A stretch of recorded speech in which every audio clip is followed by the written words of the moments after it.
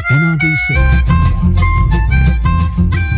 You're listening to BostonFreeRadio.com.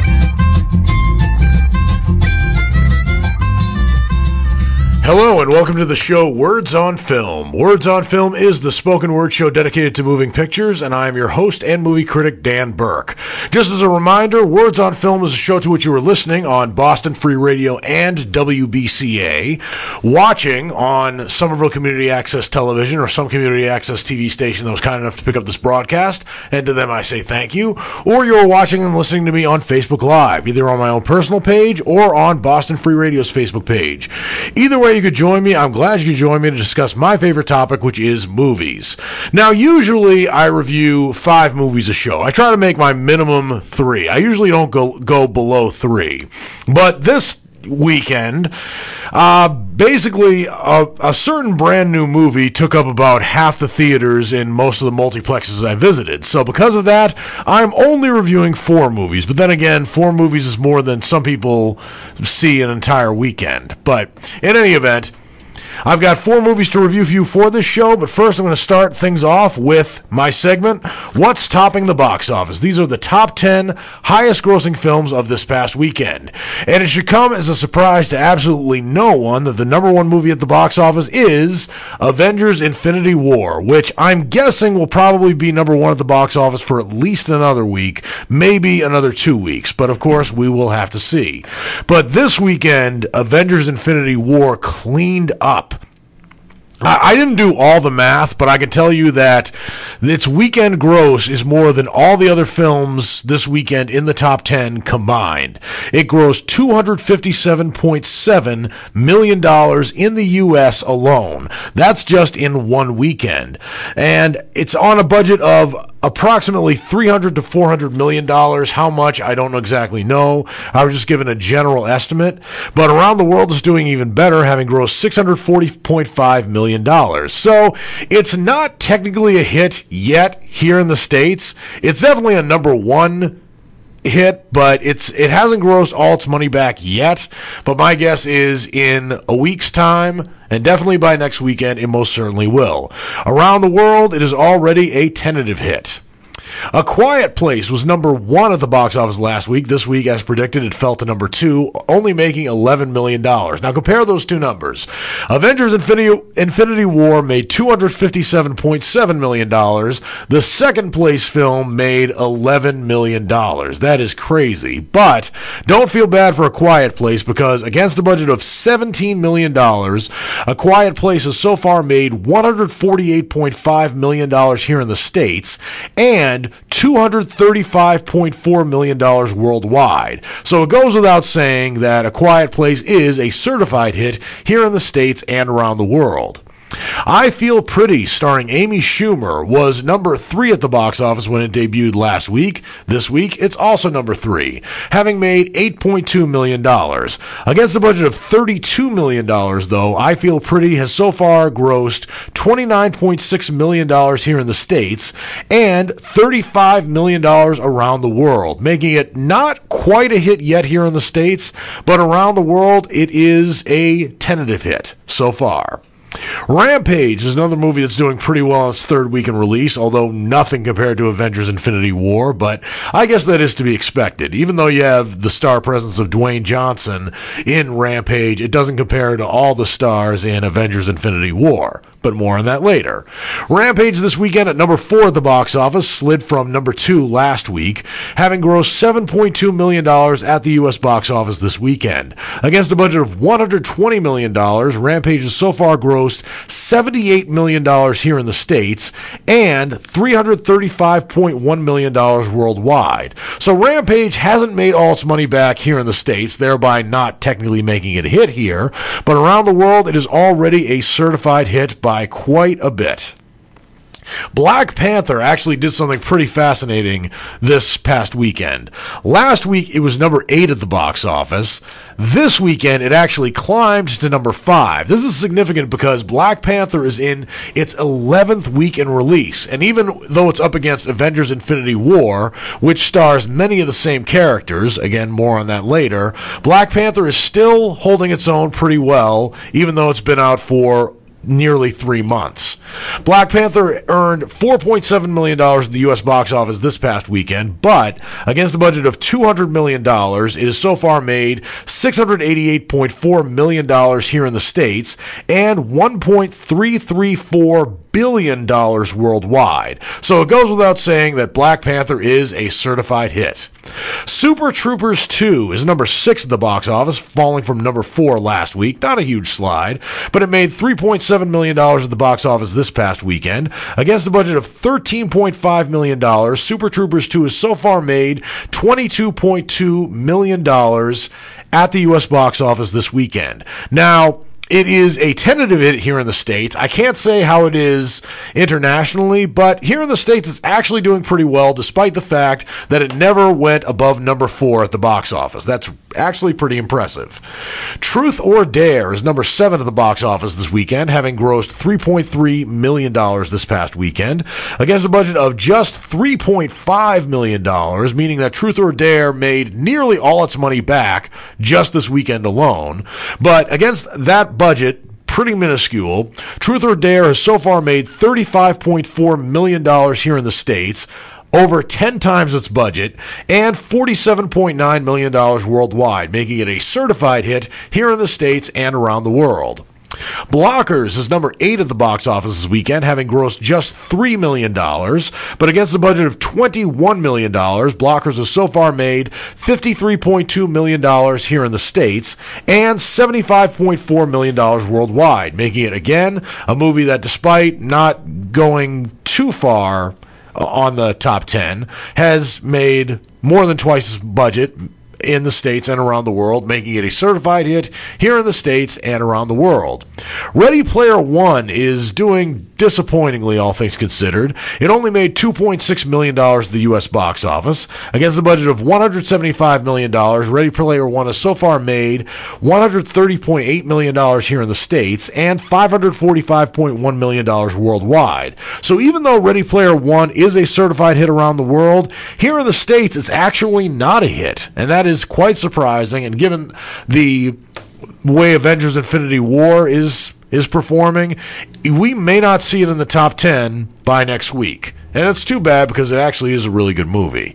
And finally, number 10 at the box office is Traffic, having made $1.7 million this past weekend. 180 over 111, and I had a stroke. I couldn't speak or walk. 150 over 90, and I had a stroke. This is what high blood pressure sounds like. You might not feel its symptoms, but the results from a stroke are far from silent. Get back on your treatment plan or talk with your doctor to create a plan that works for you. Go to loweryourhbp.org. Head to toe, everything's changed. Brought to you by the American Stroke Association, American Medical Association, and the Ad Council. Hey everybody, this is Sleaze Grinder, host of the Heavy Leather Topless Dance Party, the most dangerous show on television. And if your eyes are tired, guess what? Now you can listen to it. The Heavy Leather Topless Dance Party is now on Boston Free Radio Sundays at 7 p.m. right here on Boston Free Radio. Welcome back to Words on Film, the spoken word show dedicated to moving pictures. I'm your host and movie critic, Dan Burke, and as promised, my next movie that I'm going to be reviewing is the long-awaited Avengers Infinity War, which actually probably accomplished more than the original Avengers movie from 2012. This did the unthinkable, and something that probably the DC Cinematic Universe, I shouldn't say probably, definitely did something that the DC Cinematic Universe only tried to do, and when they did it in the movie Justice League, it created a whimper, but not very much more than that. So Avengers Infinity War not only reunites many of the Avengers, including Iron Man, Captain America, Thor, Black Widow, Scarlet Witch, and several other characters, but it also unites several other Marvel Cinematic Universe franchises into one film, including Black Panther, The Winter Soldier, Doctor Strange, and Guardians of the Galaxy. They are all together in this movie. And when I saw the movie advertised, I certainly appreciated the fact that many of the the Marvel Cinematic Universe actors all came together to reprise their roles in this giant super group of a movie. But what I was afraid of was that it would be cameo overload. In other words, there would be too many characters in so little time. Well, amazingly, the story had enough room, or made enough room, to accommodate all these characters. With that said, if you guys are expecting that the Avengers and all their compatriots are going to come out of this movie victorious, well, brace yourself. And again, one of the things I'm going to do during this review is not give away any spoilers.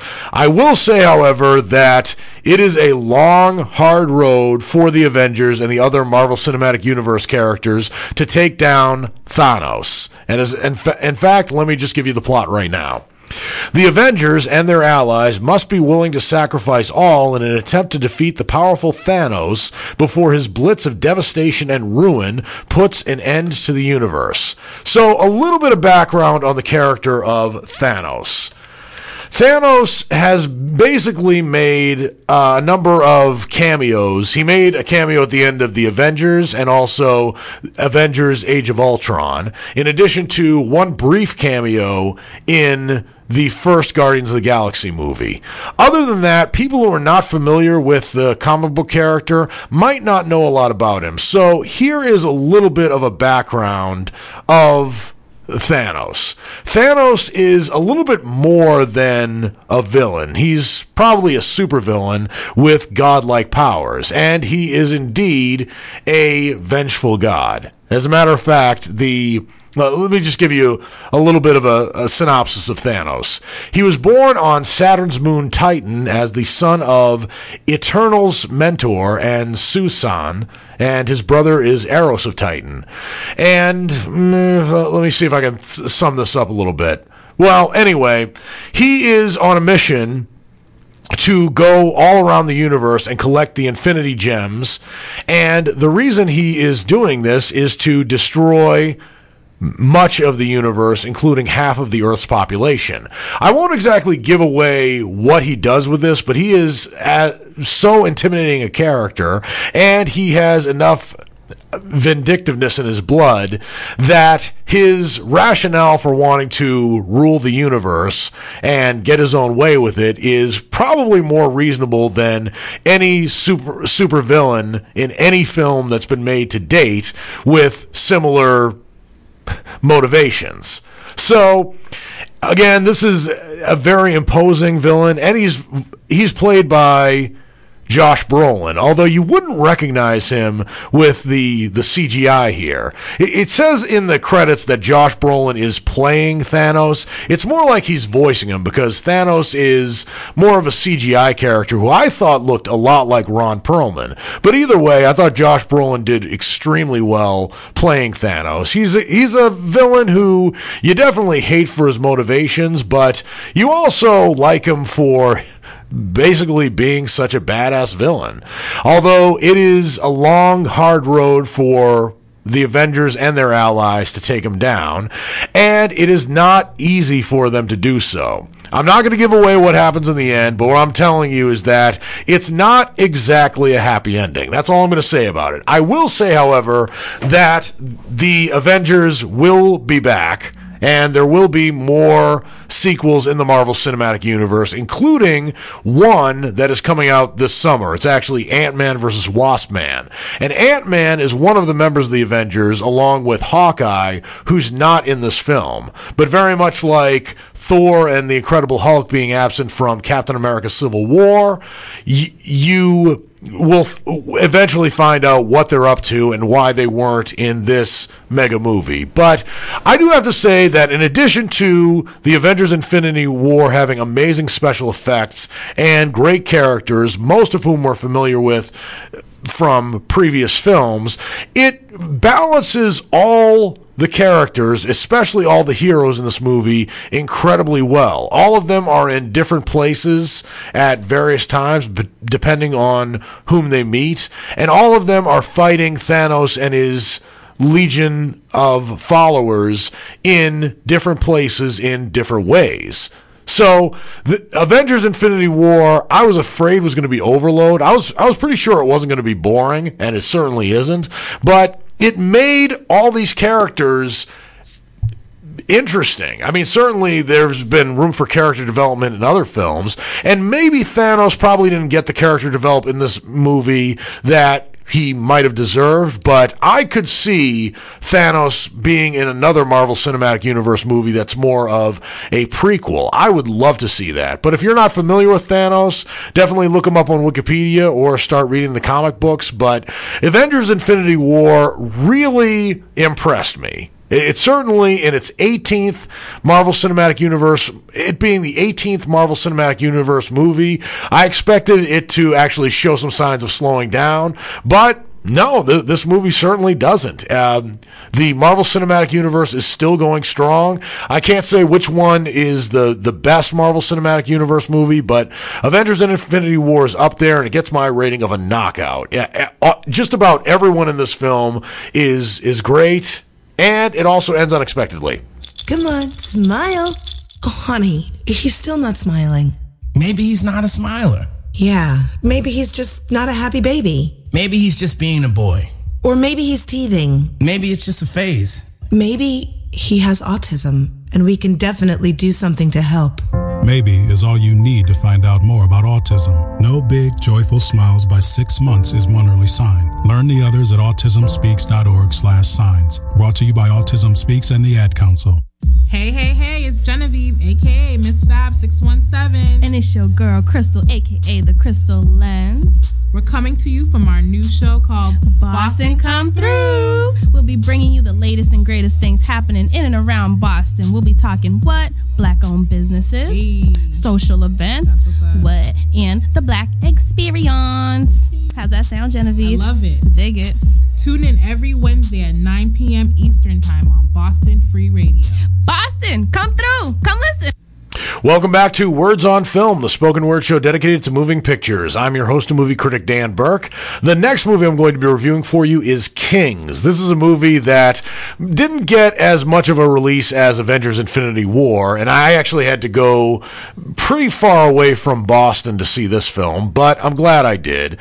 It is a movie that takes place in 1992, and it's about the life of a foster family in South Central Los Angeles a few weeks before the city erupts in violence following the verdict of the Rodney King trial.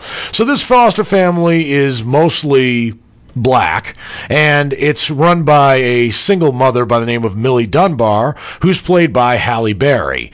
Why Millie took it upon herself to take in so many foster children in her modest 2-bedroom apartment, I don't know. The movie never elaborates upon why she does this, and it doesn't really elaborate upon her character either. It just seems like this movie is very much could have used some character development in just about all the characters. I thought actually one of her older foster children named Jesse Cooper in the movie, who's played by Lamar Johnson, was one of the standout actors in this film. And he is an actor who I don't actually remember from very many other films. I thought he might have been in Straight Outta Compton, but that was just speculation. It turns out, as I'm looking at his filmography right now, I'm wrong about that. He was in one show called The Next Step, and a number of other smaller films that I haven't seen, but I thought he was actually the standout person in this movie, and certainly was the moral compass in this film. But anyway, the movie also centers upon another person who lives near Millie and her family, who is a white man by the name of Obie Hardison, who's played in this movie by Daniel Craig. And that's another thing I was wondering as I was watching this film.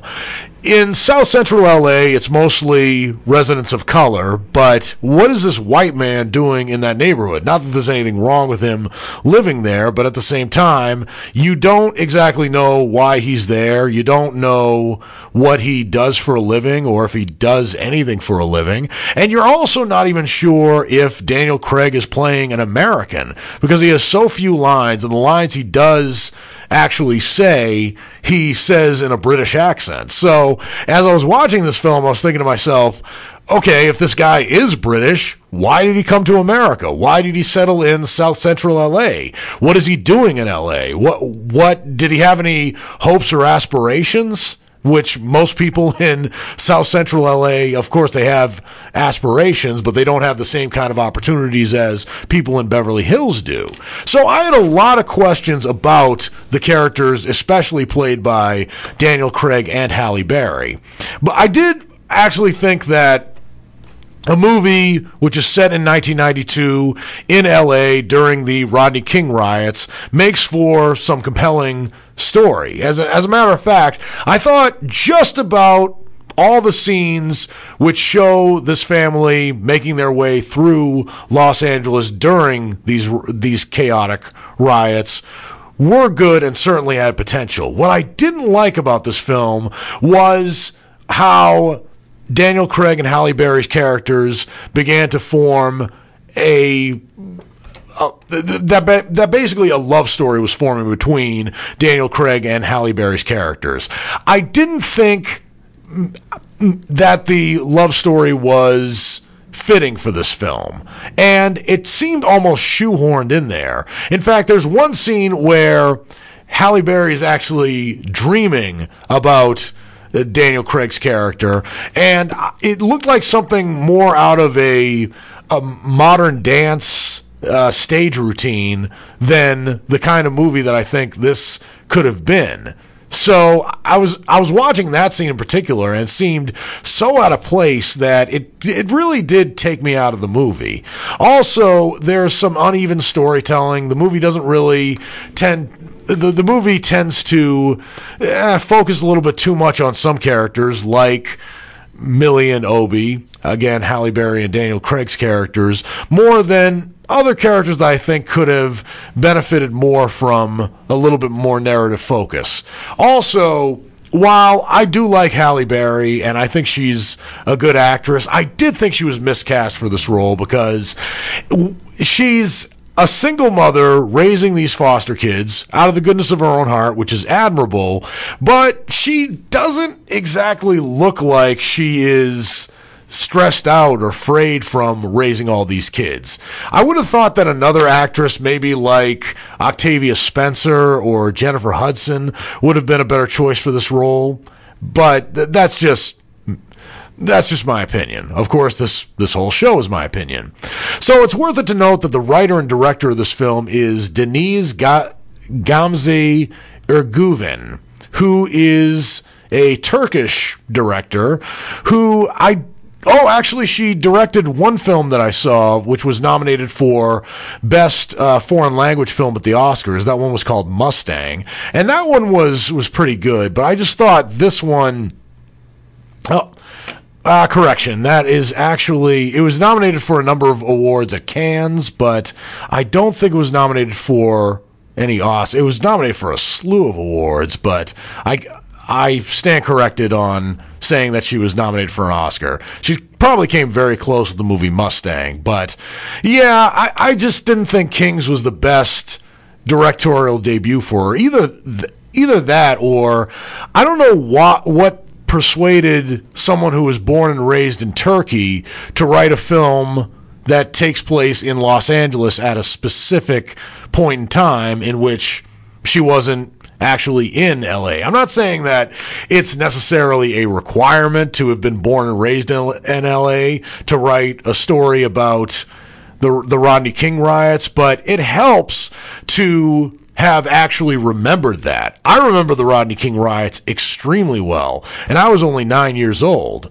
And plus, I was born and raised in the United States, so I felt like this story would have worked better maybe from an American director than one from Turkey, but all things considered, I did think the acting was good.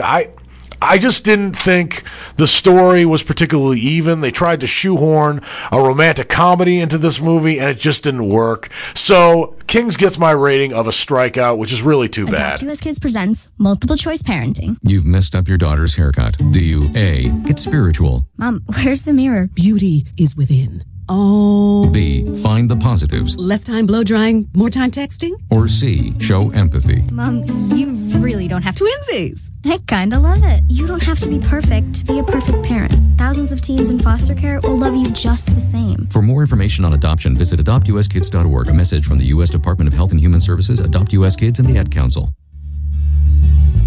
Diane Wong here, announcing a new radio program. Let's talk about race. From our beginnings as a white supremacist society to our current existence as a white supremacist society, race is a topic that affects us all, and yet we have difficulty talking about it. Why is race so difficult? Why can't we talk openly about white supremacy? Why don't we like to talk about white privilege? Why is internalized oppression shrouded in mystery? What about lynching? What about gerrymandering and the current Black Lives Matters debate? We'll talk about all of it. Come and join us Thursdays from 7 to 8 p.m. Let's talk about race. Boston Free Radio. Welcome back to Words on Film, the spoken word show dedicated to moving pictures. I'm your host and movie critic, Dan Burke. The next movie I'm reviewing is a Netflix original, which means you can find it on Netflix right now. It actually came out on April 27th, and it's called The Week Of. The Week Of stars Adam Sandler and Chris Rock, and this is Adam Sandler's fifth film that has been released exclusively to Netflix. So the question you're probably asking yourselves if you haven't seen The Week Of is it funny, especially given that Adam Sandler's in it? And unfortunately, I have to say that it isn't. It's a slight improvement over other films he's done, particularly films as sexist and as homophobic as I Now Pronounce You Chuck and Larry, or That's My Boy, or The Do-Over. But The Week Of, even though it's Adam Sandler's toned down the mean humor, it still doesn't mean that it's particularly funny. And I'm going to tell you exactly why it wasn't funny. So The Week Of takes place during the week leading up to a wedding. The wedding of Adam Sandler's daughter, or Adam Sandler's character's daughter, and Chris Rock's character's son. So yeah, there's an interracial marriage going on here, which is, it's good to see, but that's about the only thing to commend this movie on. But the movie centers on two fathers with opposing personalities who come together to celebrate the wedding of their children. They are forced to spend the longest weekend of their the longest week of their lives together, and the big day cannot come soon enough. That's the tagline of it. It's also worth noting that this is directed by Robert Smigel, who is a former writer of Saturday Night Live, and this is him making his directorial debut. Now, Robert Smigel is a very funny guy. He always has been. In fact, not only are his SNL sketches usually very good, but he also did those fantastic cartoons for the SNL segment Saturday TV's Funhouse, which unfortunately they don't do that anymore. But even when SNL was in a rut and it sucked, the TV's Funhouse sketches were usually really funny. So this movie isn't all that great, but it's not entirely Robert Smigel's fault. The fault is that there's a lot going on in this movie. There are way too many characters, and there's not enough time dedicated to actually developing these characters. Granted, Adam Sandler and Chris Rock's characters are the most developed. Adam Sandler plays a lower middle class independent contractor who's struggling to pay for his daughter's wedding and also settling for a low rent hotel in which to have his daughter's wedding at. And Chris Rock plays a surgeon who is a bit estranged from his son in that he is divorced from his son's mother and doesn't live or hasn't lived with his son for years and doesn't quite know his children as well as he thought. But he also has the financial means to pay for this wedding. But Adam Sandler's character, being as stubborn as he is, won't hear anything of it. So unlike the tagline that I just read, it's not exactly about two fathers being at odds with one another. It's more about their chaotic families, especially because of the fact that Adam Sandler's character insists that the members of both families actually stay at his two-decker house, or rather, two-floor house, and, of course, hilarity ensues, and I say that lightly because there are so many people in that house and so little room for all of them. But the reason they're staying at the house is not only because of Adam Sandler's character's insistence, it also is because the hotel where the festivities were going to be held had a number of, well, structural malfunctions, particularly leaks in the ceiling. And there is a running gag where the owner of this hotel is this Middle Eastern man who, despite all the chaos, keeps smiling and laughing. And it's not particularly funny when this Middle Eastern character smiles and laughs the first time at all this chaos, and it's not particularly amusing when he does it the last time either, even when Adam Sandler is screaming at him, "My God, why are you laughing?"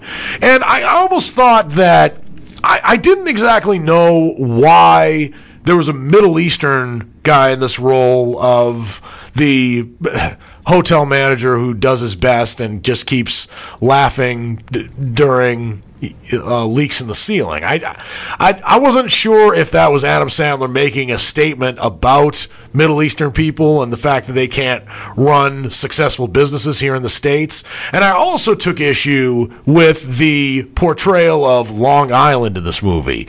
I've said before in movies in which Adam Sandler has starred that take place in New England, movies like That's My Boy, most particularly, that's the only one that comes to mind.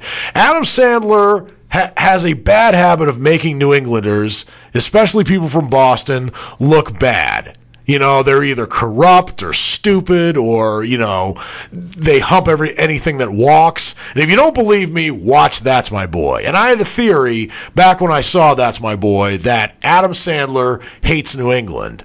Well, here in this movie, he makes Long Island look like a dump. And I would imagine that anybody who's from Long Island might be offended by this movie. They might find some poignancy in the way it's portrayed, but I highly doubt it. I don't think Long Island is as bad as this movie makes it out to be. And I just saw this as Adam Sandler being in New York and LA, kind of thumbing his nose at working class people, despite playing a working class person in this movie himself. So the week of is a disappointment. I wouldn't give it my rating of a flunk out because it is much better than The Do-Over or That's My Boy or any of the other really, really disappointing films that Adam Sandler's made recently.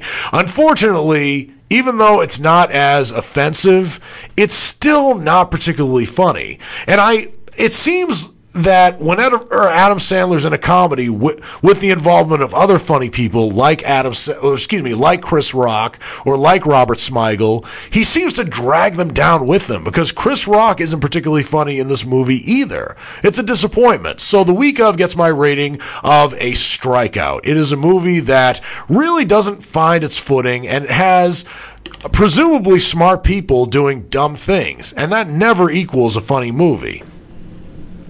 Dad, this is fun. I didn't think I liked kayaking. Well, I'm glad you enjoyed it, but I think it's time to head back in. Okay. Can we come back? Sure. Hey, be careful getting out of the boat. It's a kayak, Dad. I'm gonna return the kayak. Can we walk home? How about a taxi? It's a short fare from your neighborhood to your naturehood. Visit discovertheforest.org to find a neighborhood park or green space near you. Brought to you by the Ad Council and the U.S. Forest Service. It's all about free speech, baby. Radio your way. BostonFreeRadio.com.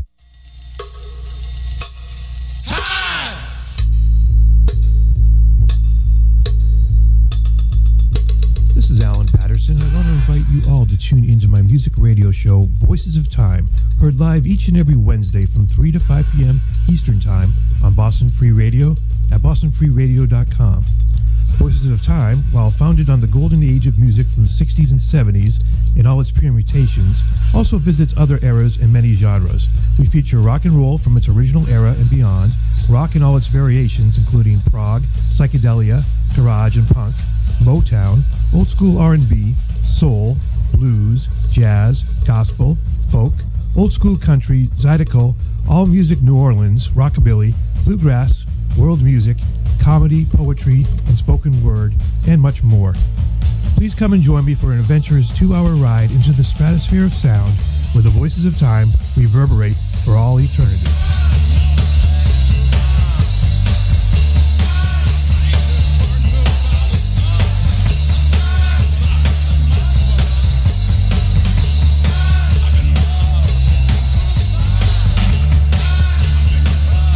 Welcome back to Words on Film, the spoken word show dedicated to moving pictures. I'm your host and movie critic, Dan Burke.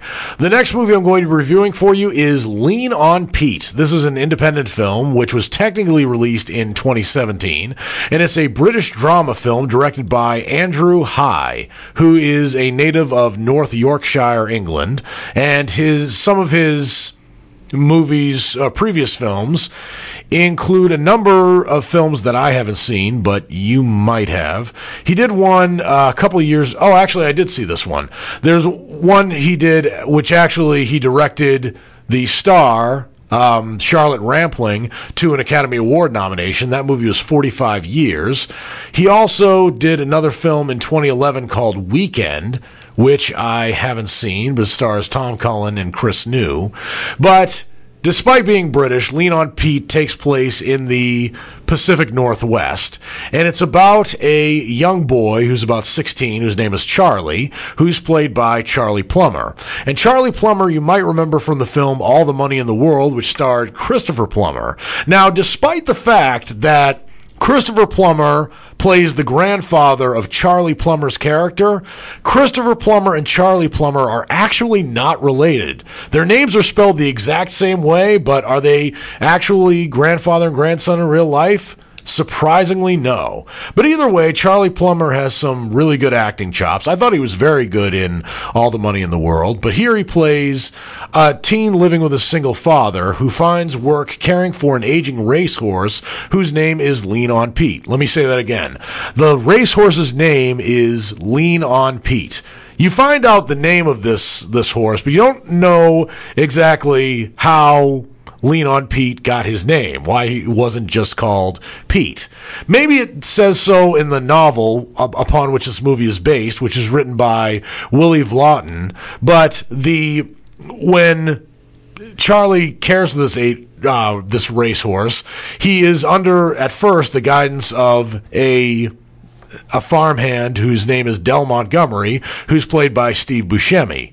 And the racetrack movie, or the racetrack parts of this movie, take place outside of Portland, Oregon, yet Steve Buscemi doesn't seem like a native of Portland. Let me see, actually, he's of course a native of Brooklyn, New York, and in this movie he plays a guy who's been working on racetracks and farms his entire life, yet he has a very heavy Brooklyn accent. Go figure. And it turns out one of his race hands is actually a girl named Bonnie, played by Chloe Sevigny, who is actually a native of Springfield, Massachusetts. But this Chloe Sevigny actually passes more like a native of the Pacific Northwest than Steve Buscemi does. But either way, Steve Buscemi is actually funny in this film. And I do have to say that Lean on Pete is a movie that's rated R. It's rated R for language, and most of that language comes from Steve Buscemi. When you think about a movie that is about a 16-year-old who takes care of a rejected racehorse, you might think kids' film. And otherwise, if Steve Buscemi and in some scenes Charlie Plummer had actually cleaned up his language, maybe this would have worked, or worked as a kids' film. But no, I guess they were just kind of uncompromising and didn't pull any punches with the dialogue in this film. So Lean on Pete is R, but rest assured it's rated R for language, not for violence and not for sexuality. So I think people who are 13 years or older might be okay with seeing this film. But again, I do think if they had cleaned up the language, it could have been more accessible to children as well. But in any event, Charlie lives with his single father and then finds himself rescuing Lean on Pete when he learns that Pete is bound for slaughter, and the two embark on an odyssey across the new America frontier in search of not only a new place to call home, but also a long-lost aunt of Charlie who he's trying to find. And he doesn't even have a cell phone in which to find his aunt. As a matter of fact, this movie doesn't exactly give you a time it certainly gives you a place. It takes place from Oregon to Wyoming. But other than that, it could take place present day. But then again, nobody uses a computer in this film. There is one person who works on the racetrack who laments about how kids just want to stare at computers these days, but also nobody owns or uses a cell phone in this film to my knowledge. And if they did, I think the search for Charlie's aunt would have been a lot less consequential. He probably could have just Googled her name and then automatically found her, or probably would have done a little bit more digging than that. But here, Charlie uses a payphone, the various payphones around the area he's at. But the real story takes place when Lean on Pete and Charlie escape from the racetrack in Portland and embark on an adventure from Portland to Wyoming. And that's one of the more fascinating parts of the film, especially when Charlie is literally starving in the desert. Those are hard scenes to watch. They're not traumatizing, but it's hard to see somebody starving. And when I'm sitting in the theater with my popcorn in hand, I even feel that starvation that Charlie's experiencing. So this has several great performances from Charlie Plummer, also from Chloe Sevigny and Steve Buscemi, despite not being especially convincing as somebody who was born and raised in the Pacific Northwest. There's also a very brief but impactful performance here by Steve Zahn.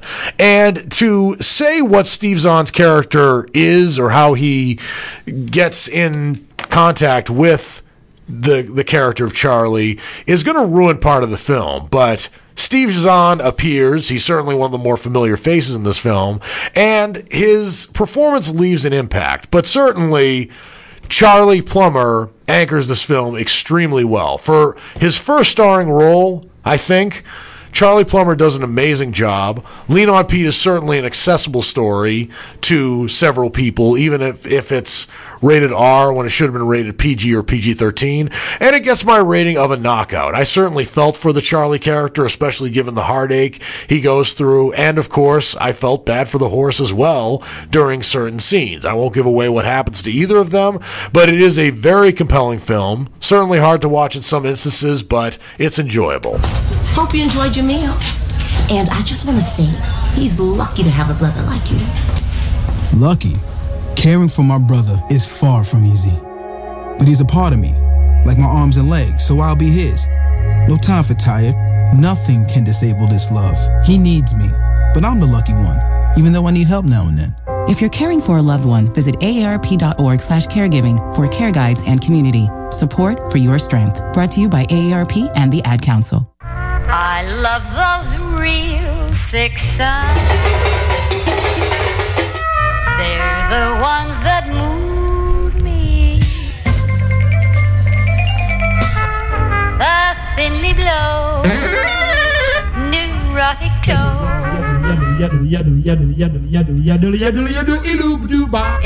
Intensify and groove me. All this and more on Unpopular Music, Saturdays at noon on Boston Free Radio. Welcome back to Words on Film, the spoken word show dedicated to moving pictures. I'm your host and movie critic, Dan Burke, and now that I've reviewed all the movies that I'm going to review for you for the show, it's now time for me to get into a segment I usually get into when I run out of films to review, and that's going through a number of the DVD releases that are coming out on May 1st. And the big one that's coming out is Peter Rabbit. Of course, that came out in theaters a little while ago. It was a pretty big box office hit, all things considered, and especially did well during the Easter season. But May is a little bit of an awkward time for Peter Rabbit to come out on DVD, but especially considering that you associate rabbits with Easter, and Easter ended a month ago. But it's still a good film to watch. I certainly liked it. One thing I didn't think it was as good as Paddington 2, and I didn't like how they remade Peter Rabbit from being what Beatrix Potter wrote him as. In other words, a slightly mischievous but mostly unassuming rabbit into, in this movie, a little bit of taking up the characteristics of Bugs Bunny. I didn't think that was particularly appropriate for the Peter Rabbit character, but I did think that James Corden did well as the voice of Peter Rabbit, despite that characteristic that irked me. And I also thought the live-action characters in this film, played by Domhnall Gleeson as the McGregor who takes over Mr. McGregor's farm after Mr. McGregor, who's played very briefly in this film by Sam Neill, passes away. I also absolutely loved Rose Byrne in Peter Rabbit. So I think when I reviewed Peter Rabbit, I gave it my rating of a checkout, and I still stand by that. I certainly thought that the animation was really good, the live action acting was great. I also really liked Flopsy, Mopsy, and Cottontail, who are voiced by Margot Robbie, Daisy Ridley, and one other actress I can't remember. She's British, but the third actress. But Peter Rabbit is out on DVD and Blu-ray today. It's probably out on streaming too, but I don't know what platforms, but definitely check that movie out if you haven't gotten the chance. The other movie that's coming out, or another movie that's coming out on Blu-ray and DVD, is 12 Strong. This is the one with Chris Hemsworth, who plays one of the first platoon members who enters Afghanistan right after 9/11. This is the previously top secret operation where a certain army platoon goes into Afghanistan on horseback and fights the Taliban. This was something that was top secret until a couple of years ago, and of course, the minute it was declassified, the film rights were sold. And I did think that Chris Hemsworth made a pretty good leading man, but I did think that despite the strength of this true story material, I was surprised at how forgettable 12 Strong actually was. I did think that when the movie covered 9/11 happening, the characters didn't look especially surprised. They looked angry and ready to fight the Taliban, but again, it was almost as if they were waiting for the planes to hit the Twin Towers on cue. In addition to that, there were also some war movie cliches about one guy who's about to leave the armed services, but then re-enrolls after the Twin Towers are hit, and the Pentagon for that matter. And there's another guy who's about to retire, but then he goes back in. Seen that in so many other war films before. Did this happen in real life for this real story of 12 Strong? It might have, but somehow I doubt it. It's a Hollywood movie cliche. I think I gave 12 Strong my rating of a checkout, but certainly not a knockout. And I didn't hate it so much to give it a flunk out or a strikeout. I think it was my checkout review. So it's on DVD or Blu-ray if you're interested. Another movie that's coming out in theaters right now, or rather not coming out in theaters, coming out on DVD and Blu-ray, is Winchester, a movie I actually did see in theaters when it was released back in January. And this movie stars Helen Mirren, and it actually has a very creepy poster of Helen Mirren in black clothing, almost as if she's going to a funeral. She has one of those draperies over her head. I don't know what it's called. I want to call it a shawl, but again, this is a movie where Jason Clarke plays a guy who follows Sarah Winchester as she is haunted by spirits inside her San Jose mansion in 1906. And this movie feels fictional, even though it's based on a true story.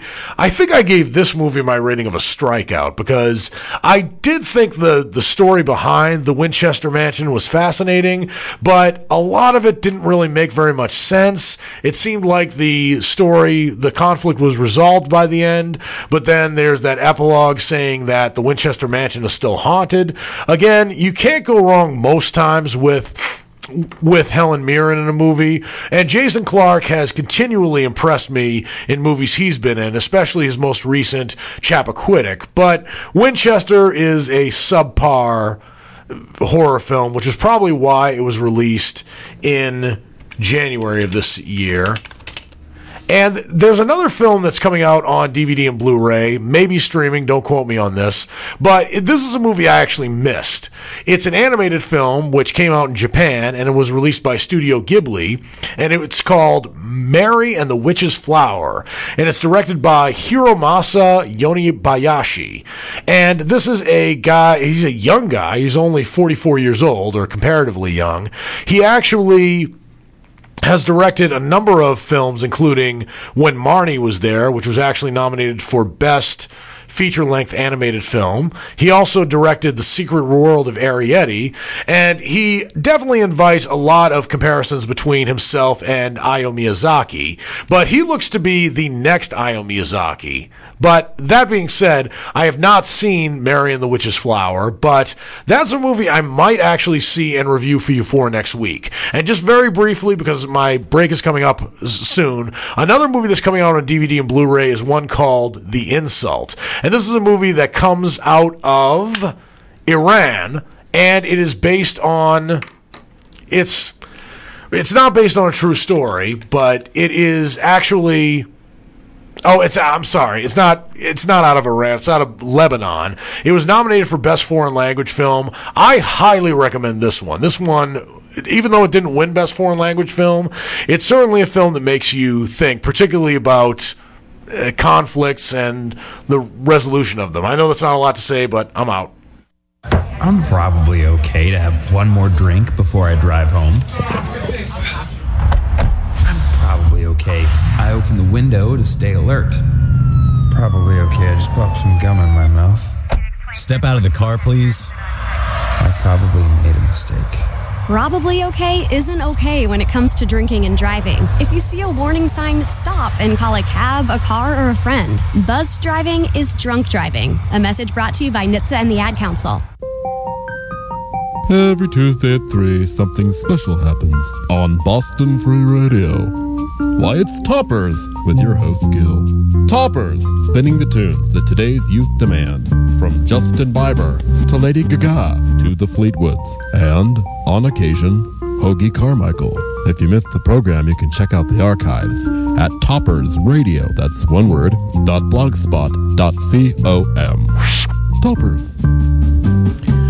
Welcome back to Words on Film, the spoken word show dedicated to moving pictures. I'm your host and movie critic, Dan Burke. Just as a reminder, you are listening to Words on Film on Boston Free Radio and WBCA, watching and listening to Words on Film on Somerville Community Access TV or some community access television station that was kind enough to pick up this broadcast. And to them, I say thank you as always. Or you are watching and listening to me on Facebook Live on my own personal page this time. Either way you could join me. I'm glad you could join me to discuss my favorite topic, which is movies. And just a correction before I continue with my segment, what's coming out next. The article of women's clothing that Helen Mirren was wearing on the DVD and poster of Winchester is a veil. Thank you to Kathy Lauder of Nashville, Tennessee, for making that correction for me. As I'm speaking a mile a minute, I sometimes forget basic nouns, but thank you so much, and I do apologize for the error.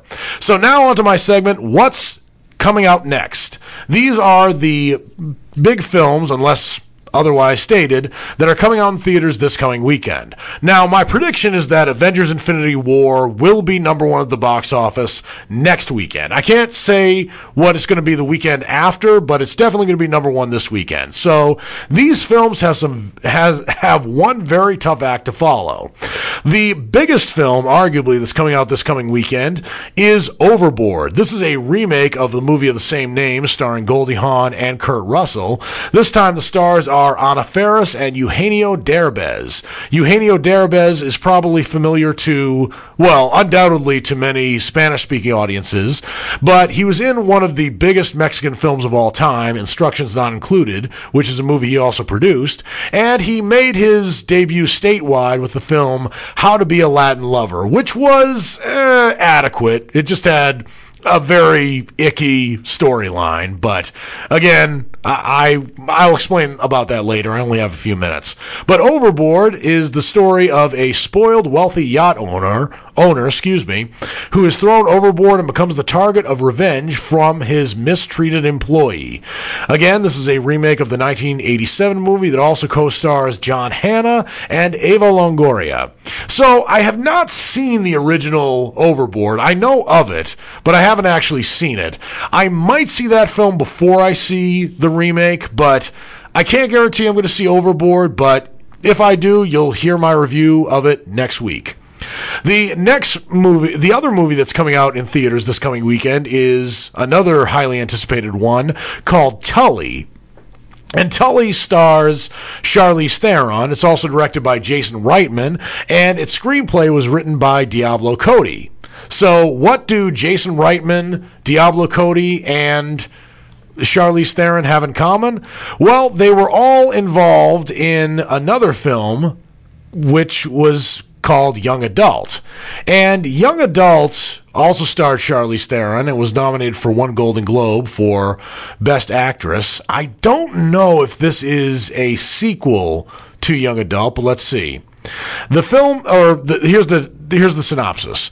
The film is about Marlo, a mother of 3, including a newborn. Okay, so it's not a sequel to Young Adult, because that was not the Charlize Theron's character's name in Young Adult. But anyway, the film is about Marlo, played by Charlize Theron, a mother of 3, including a newborn, who is gifted a night nanny by her brother. Hesitant to the extravagance at first, Marlo comes to form a unique bond with a thoughtful, surprising, and sometimes challenging young nanny named Tully. And the movie co-stars Mackenzie Davis, Mark Duplass, and Ron Livingston. And the young nanny is, of course, played by Mackenzie Davis, who hasn't starred in anything recently, but she's co-starred in a number of notable films, including The Martian, starring Matt Damon, and last year's Blade Runner 2049, which was criminally underrated. And yeah, Mackenzie Davis is one of those actresses to watch, and I will certainly be watching this film, and I'll let you know exactly what I think about it come next week when I review it for you. And just briefly, another film that's coming out, probably in limited release, is one called The Desert Bride. This one stars Paulina Garcia and Claudio Ricci. And this movie is live action and animation. So it tells the story of Teresa, a 54-year-old woman who works as a domestic employee in a family home in Buenos Aires. For decades, he has taken refuge in the routine of his tasks, but now the family has decided to sell the house. His life begins to totter. I don't know where there's room for animation in this one, but if this movie's out in theaters, I'll try to catch it, and I'll let you know what I think by next week. But that just about does it with Words on Film. Words on Film being the spoken word show dedicated to moving pictures, and I am, of course, your host and movie critic, Dan Burke. The views and opinions expressed on this show are solely my own, and they do not necessarily reflect the views and opinions of any employees working at the station which is airing this broadcast, or the station as a whole. So thank you for tuning in to discuss my favorite topic, which is movies, and this is Dan Burke saying I'll see you at the movies.